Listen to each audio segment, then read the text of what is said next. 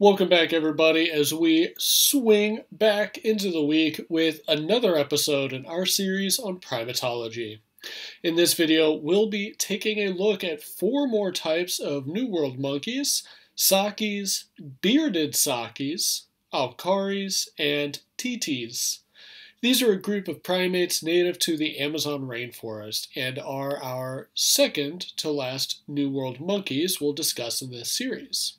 So put on your explorer goggles and maybe some insect repellent as we learn more about sakis, uakaris, and titis.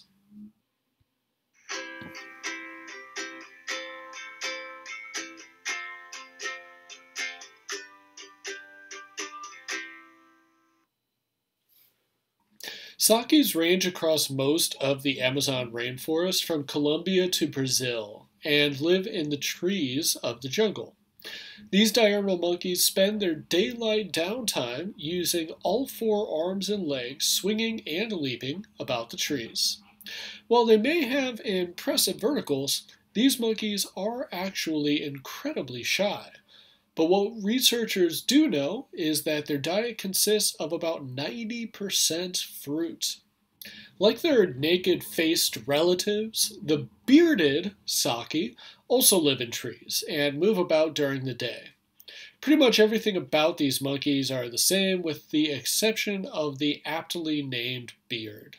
Sporting chin warmers that would make a Civil War general look like a prepubescent lad. Bearded sakis rock the Abraham Lincoln look, although without the top hat. Speaking of facial features, perhaps the most uniquely faced New World monkey is the uakari. These primates have a bright red face, but there are species with less intense coloration. What makes these primates interesting is that they are both difficult to find and also travel in massive numbers. I smell a conspiracy theory brewing. Researchers have spotted uakari packs as large as 100 members, but have only found uakaris in the northern Amazon. TTs cover 3 different genera of monkeys. That's probably because of how diverse these species are.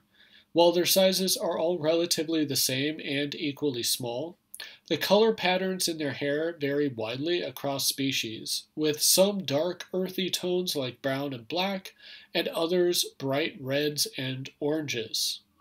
They are all, however, native to the Amazon rainforest, and most species can be found in eastern Brazil. There is not much known about sakis, uakaris, and titis, largely for the same reason researchers are having trouble studying several primate species. Deforestation is crippling the arboreal ecology of these incredible creatures. You may be noticing a trend here. To save these distant relatives, we as a species, Homo sapiens to be precise, need to work together to help save these amazing animals and their homes. If you liked this video, be sure to hit the like button and subscribe to the channel to see more videos on anthropology. Also, be sure to let me know what your favorite primate is in the comments below.